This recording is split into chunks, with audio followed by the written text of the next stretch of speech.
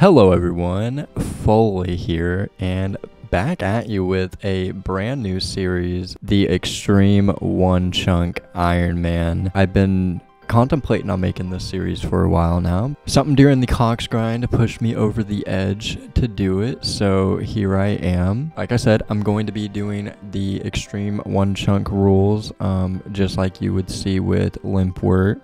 Except for I'm not going to be doing raking content, and I'm going to be setting my secondary training method to a 1 in 16 drop. So for example, if I had a chunk, let's say that gave me a skilling requirement to get level 80 smithing, but I had no way to get smithing XP besides from drops from monsters, then the only way that training method would be viable is if the drop from the monster that gave me smithing XP would be at a 1 in 16 drop rate or lower. But other than that, I am keeping all the extreme rules. And you may be wondering, what is my starting chunk? And that is a great question because I do not know my starting chunk. We're actually going to roll for the starting chunk. The only restriction I have on a starting chunk is something that is going to make me do multiple quests in order to get over there. For example, like Port Phasmatis, that's going to make me do like 3 separate quests plus some skilling requirements to get there. So something like Port Phasmatis is completely out of the picture. But enough talking about that for now, because that's only if I roll a chunk that has something like that. So we'll run across that bridge once we get there. But if you are a returning viewer to the channel, then I hope you guys enjoy this brand new series. And if you're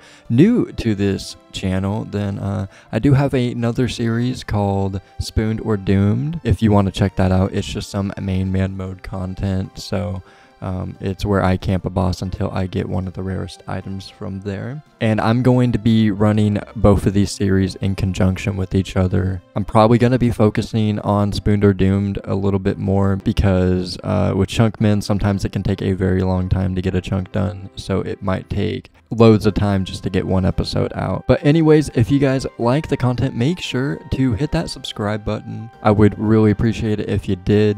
But anyways, let's go ahead and get to the chunk rolling. Okay, actually, before we get started with the chunk roll, you might be wondering, what all do I have to do in a chunk to complete it? So first of all, let's talk about skilling. So anything skilling based in my chunk, I have to have the level required to do it and do it at least once. Given that I can train the method by either getting items from shops naturally or the 1 in 16 secondary training method that I've set my account to. I have to complete every diary that I can, but I don't think diaries are really going to come up too much, especially in the beginning, but maybe when we get later on, then diary tasks will start showing up more. And for non-skilling stuff, I have to get the best in slot items for combat. If I encounter a minigame, I have to complete it. Same with bosses, raids. I also have to receive all the jars if I encounter a boss that has a jar in the drop table. And as a extreme one chunk, if I roll a chunk that has the location where you would buy a skill cape, I would have to get that skill to 99 if I can train it, of course. But that is like the main things that I need to do in order to complete a chunk. There are a couple other things that like don't really come up often, and if they do, I will clarify it. But that is pretty much the basis of how I am going to be able to complete a chunk. Let's go ahead and roll our brand new chunk, our starting chunk, the chunk that will determine my future. So let's just go ahead and get this random start off. Oh, I'm kind of nervous.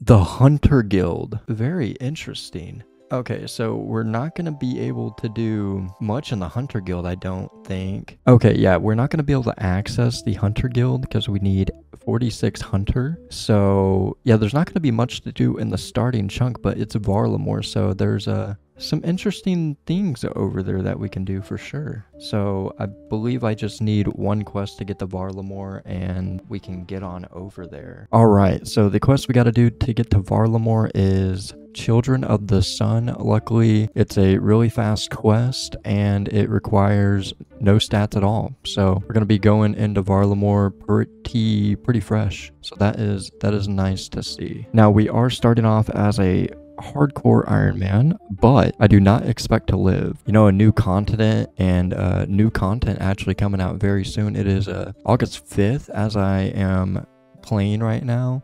So I'm thinking within the next month they're going to be dropping Varlamore Part 2. Let's go ahead and get this quest done. There we are, Children of the Sun complete. So let's go ahead and get to our chunk and off to Valamore we go on the Quetzal. I'm actually kind of excited to be in Varlamore because I really haven't spent a lot of time here. I've been really busy with Spooned or Doomed. I'm currently in the middle of a Cox grind. Here we are in our chunk. Yeah, let's go ahead and see what the tasks are. All right, it looks like all we can do is obtain an unarmed.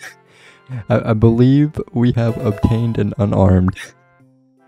And we need to obtain an iron knife. Now there is a needle here which could be useful for crafting. We got a bucket of water.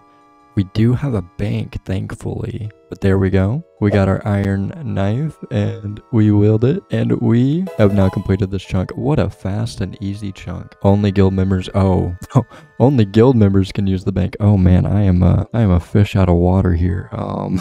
So I'm playing as an ultimate Iron Man until I can either get the hunter level for here or find another bank, which I think the nearest bank for me is it's only a couple chunks away actually. So if I roll lucky, I can get there in 2 rolls. So that's not bad at all. But otherwise, we are going to be playing as an ultimate Iron Man, so that's going to be just amazing. But back to the chunk picker, and we can go ahead and pick our next chunk. What do you say? Alright, the Hunter Guild backyard. Looks like we're going a little bit to the west.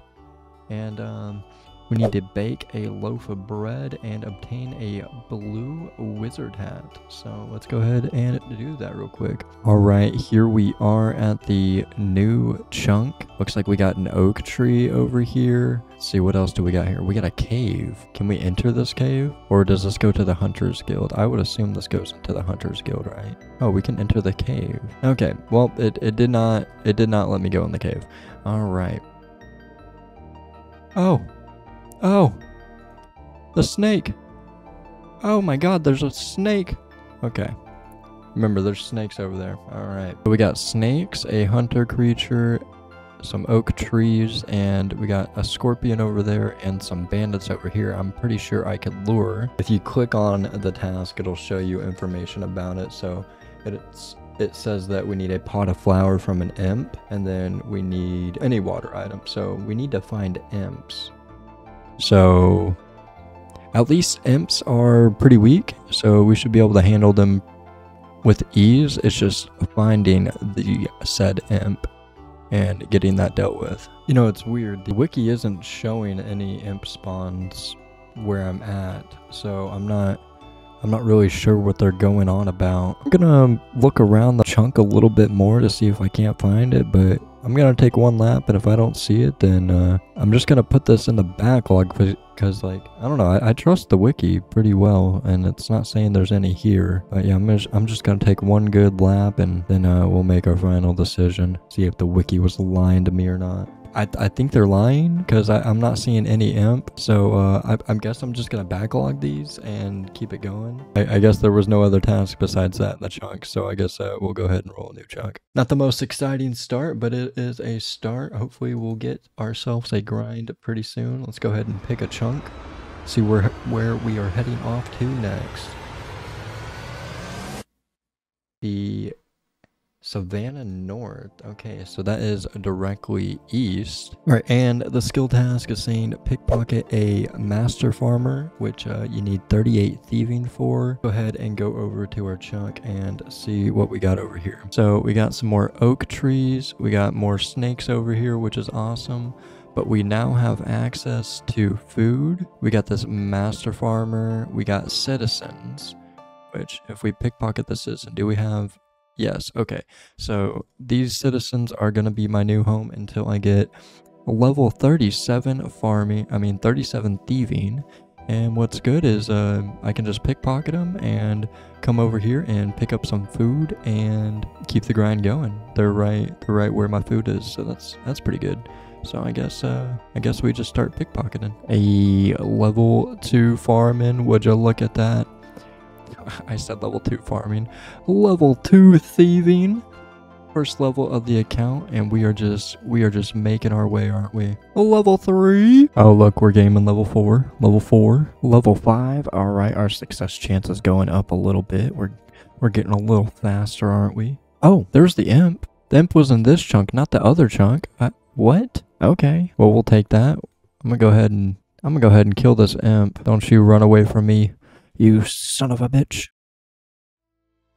Yeah, he didn't want none of that. He got fucking smoked. Black bead, first kill. Oh my god. Too bad we are not going to be able to use that black bead for a long time. I may not even hold it. Oh, level 6 thieving. There we go. Yeah, if the imp just keeps on coming, then I'm going to hop off between these citizens and these imps as they come in. But yeah, since I don't have a bank at the moment, I'm not sure if I'll keep this black bead. I might want the inventory space more. Level 7. Level 8 thieving. Let's fucking go. Level 9 thieving. Oh, there is the big level 10.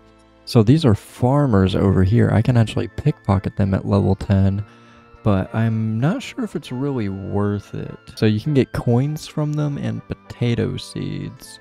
So it's not like you're getting any seeds, and you have an extremely lower chance to actually pickpocket them. So, well, not extremely lower, but you have a lower chance to pickpocket them. So I think I'm going to keep up with these citizens for now, because obviously it's going to be better XP, because the farmers only give 10 XP compared to the citizens 8. So if I'm, getting more successful pickpockets on these citizens, it's going to be worthwhile to pickpocket them, because the onion seeds ain't going to be really a big deal, because I'm going to be able to pickpocket this master farmer whenever I need seeds, and that's gonna get me a lot better seeds than just onions. And if I really need onion seeds, then I can just pick these onions right here. I already got 2 seeds from that, from just picking up onions to eat. So level 11. And there we go, level 12 thieving right there. Level 13 thieving. Would you look at that? Oh, there is attack level number 2. That imp disappeared. I do not know where it went. Oh wait, no, it did not disappear. It died. Oh, I had the items hid. Okay, that makes sense. Well, we got a hammer from that, so that is pretty cool. Fiendish Ash, we can go ahead and spread that for some juicy prayer XP. So I thought I recorded it, but I guess I didn't. But I did end up getting the blue wizard's hat, which will lead right into the next clip. Alright, so we obtained our blue wizard hat for the best in task slot. So that is still pretty good. Oh, and it added that we have to bake pita bread now. Okay, so making bread is now not a chunkless. Instead, it's getting 58 cooking to make this pita bread. And I believe there is a chicken right here. Oh, you can get some sweet corn too. But yeah, we have an oven now, so we can make the pita bread. So we're gonna need to get level 58 instead. And we do have this one chicken spawn right here that will give us a guaranteed chicken every time that we kill it. Plus we get some feathers too, I believe. So feathers, bones, raw chicken, and we can also pick up the sweet corn that we can cook at level 28, I believe. So once we get to level 28, the cooking will be a lot easier, because we'll have all this sweet corn that we can just pick up instead of killing this chicken. What I think I'm going to do is actually multitask. So whenever I am running low on hit points, I'm going to go kill some chickens and then cook the chickens to get some XP, and then use those chickens while I thieve these citizens, and then just repeat the process pretty much. There was a level 14 thieving. Oh, we got level 3 attack, level 4 combat. Oh my god. Oh, level 2. Oh my god. Oh my god, we're streaking. Level 3. Oh my god. There is a level 15 thieving. Would you look at that? Yeah, these chickens give 3 hit points per chicken, so that is pretty nice. I'm not gonna have to spam eat as much as I would with the onions or the cabbages. Level 16 thieving. Level 17. Level 21 thieving. 22 thieving. Level 6 strength. 7 strength. Level 10 cooking. Level Michael Jordan thieving. level 5 prayer, level 9 strength, and there was level 11 cooking. Oh, we got the white bead. Would you look at that? So we just need, what, the yellow bead, and then we have all 4 beads. Not like we're ever gonna use them. 25 thieving. So I think I can stall the citizen by talking to it on my main so that it doesn't run around. Make it a little bit easier for me. So I think that's what I'm gonna end up doing. Just make it a little bit easier, you know? Oh, apparently it doesn't work. If I get her in that fern though, seems like I can't just talk stall them wherever they are. So that is unfortunate. 1t6 thieving, level 6 prayer, level 12 cooking, level 11 strength, level 27 thieving, 12 strength. Oh, 13 hit points. Level 13 cooking. 28 thieving. Level 13 strength. Level 14 cooking. Oh, level 29 thieving. So look at that. Total level 100. Oh my god. I think I'm going to keep training strength until level 17. I believe that is when I get a max hit of 3, which is enough to one-hit a chicken. And then I'm going to build up my attack to probably level 10 and then continue to work on strength if I still need to kill these chickens, because at some point I'm gonna be able to pick the sweet corn and cook it instead of chicken. So once I hit, I believe it's level 28, then cooking's gonna go by a lot faster. 15 cooking, 16 cooking, level 6 attack, level 14 hit points, 9 prayer, level 7 attack, 17 cooking, 31 thieving, 32 thieving, level 8 attack, level 9 attack, level 18 cooking, level 33 thieving. Oh, there's level 10 attack and level 10 prayer, level 19 cooking, 34 thieving, 11 attack, 20 cooking, level 35 thieving, level 15 strength, and level 15 hit points, 21 cooking. This is the first quiz master random event. There are a couple of things that we can get in here that would be very beneficial. If you get the mystery box, you have a small chance to get the stale baguette, which is not what I'm looking for. But mithril scimitar would be my best in slot weapon probably for a while. But yeah, pretty much the mithril scimitar would be what I'm looking for. Oh, no way. We got the mithril scimitar on the first mystery box. Oh my god, I don't even have the attack level for it. I need level 20. That is freaking insane. Okay, we're not training strength anymore. We're going straight on attack. I am actually so excited to have this mithril scimitar. Oh my god. That is freaking insane. But yeah, it gives us 20 melee strength, and then it gives us plus 21 on our slash attack bonus. Like, that is just going to be huge to the available stuff that I'm going to have in surrounding chunks, I believe. I believe I can only get steel stuff in surrounding chunks. So that's going to be awesome. 36 thieving. Oh, level 11 prayer. Level 12 attack. Level 13 attack. And there is level 37 thieving. Level 12 prayer. 22 cooking.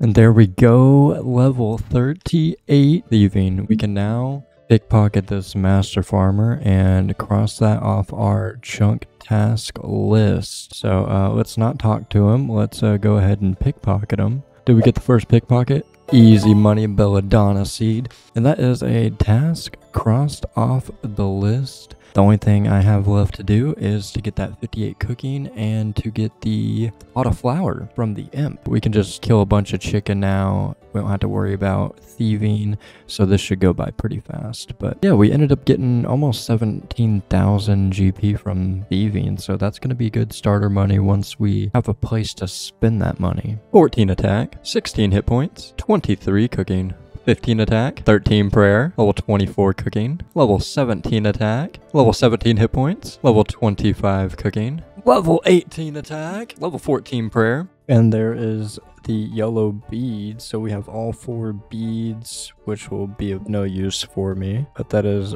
cool to have. And 49 kill count, 26 cooking, level 19 attack, level 15 prayer, 27 cooking. Oh my god, there is a level 20 attack off chickens and imps. I can now wield this mithril scimitar. Oh my god, I'm gonna be one-hitting these chickens like no one's business. Okay, never mind. Maybe not one-hitting them, but definitely killing them faster. 16 strength, 18 hit points, 17 strength, and there is a level 28 cooking. I don't have to kill any more chickens. They have had enough, 462 to be exact. I can now spend the rest of my cooking time just picking up this corn. Don't have to wait for any respawns. We just pick up the corn and call it good right there. But yeah, you can cook them and you get 104 XP per sweet corn. Yeah, this should be pretty good XP, and 58 should come by pretty fast. 29 cooking, 30, 31, 32, 33, 34, 35, 36, 37, 38, 39, 40, 41, 42, 43, 44, 45, 46, 47, 48, 49. Alright, just got done with my first dunce. I'm actually not sure what I should use this XP book on. I think for now I'm just gonna do agility because I don't have any other way to do agility. Having more agility levels is gonna be useful because I am gonna be walking a lot, it seems like. Level 50 cooking. 51, 52, 53. Oh, that's our pot of flour. Alright, so we don't have to kill any more imps. We just have to get the 58 cooking now, and then we're golden. Yeah, that was 66 imps, and the drop rate is a 1 in 64, so we're like pretty much right on rate for that, so that's awesome. So now we can just speed through the rest of this cooking. It shouldn't take but another hour or two, I think. Just like 5 more levels, and then we can finish this chunk off and roll a new one. 54 cooking, 55 cooking, 56 cooking. First maze random event. Kind of excited. You could get some rune. Oh, we got some nature runes and some mithril ore. I did end up doing a couple chests and got some bronze arrows, which I think I'm gonna go ahead and I'm gonna equip them and then drop these bronze bolts because I don't think I'm gonna get a crossbow for a long time, and then I'm gonna hold on to these runes and the mithril, so it's gonna be less inventory space for me. I'm really hoping for a grave digger event soon because that is the only way I'm going to be able to bank for quite a while. Yeah, nature runes is actually pretty big. I might have to sacrifice and just drop all these beads. I want to keep them for collection sakes, but if I don't have a bank to put them in, then it's just kind of like a waste of inventory space at the end of the day. 57 cooking.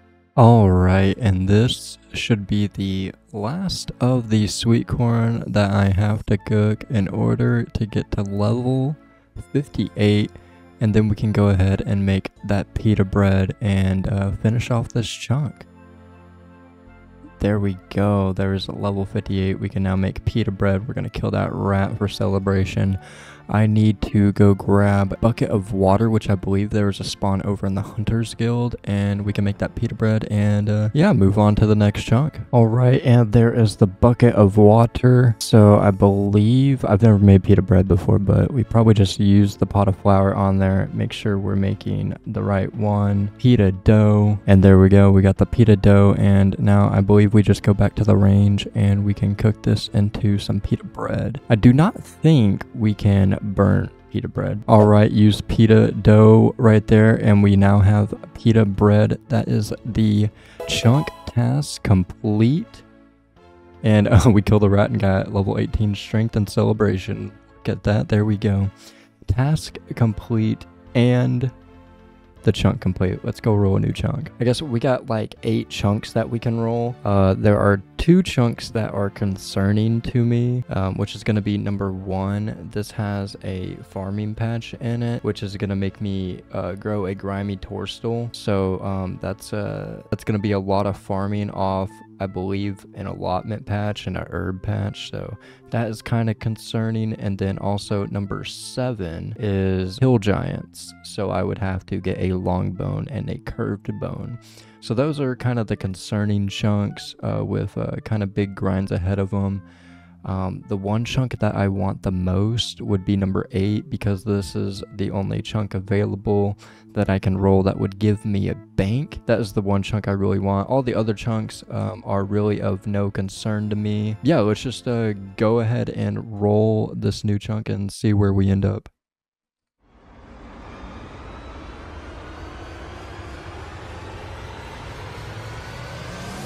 Okay, the Black Jaguar Peninsula. Wow, we have not moved north or south. We're just moving east and west. Okay, so it looks like we need to get 5 attack to wield the steel weapon, which we have the 5 attack and we have a mithril scimitar. I'll still go ahead and wield the steel weapon, but I'm gonna go ahead and check that off because they are not accounting for me getting a mithril scimitar, so that technically is not my best in slot. And then I need to cast Wind Strike, so I can get an air rune and a mine rune from the bandits over in that chunk at a 1 in 25.6 drop rate and a 1 in 1 in 28 drop rate. And also it says that I can dig up an uncut emerald from 4 Rue Merald, which I don't really know what that's for, but we'll go ahead and do that. It says I need to dig it up, so there is a spade spawn in my chunk actually where I was cooking the corn and everything, so I can go ahead and pick up that spade and call it good. But that is where I am going to end off the first episode of this extreme 1 chunk Iron Man progression series, ending off the episode with 20 attack, 18 strength,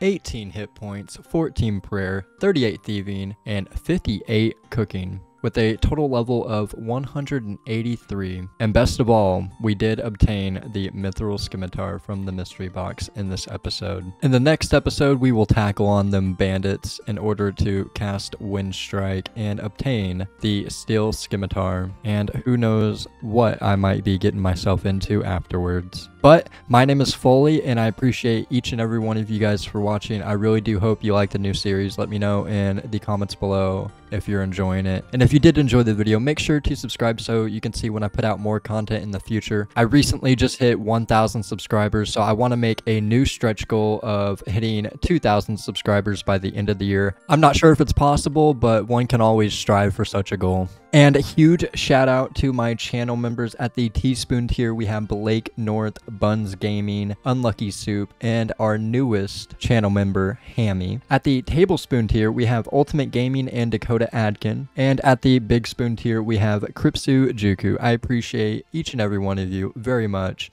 My name is Folayyy, and I will see you guys in the next video. Peace.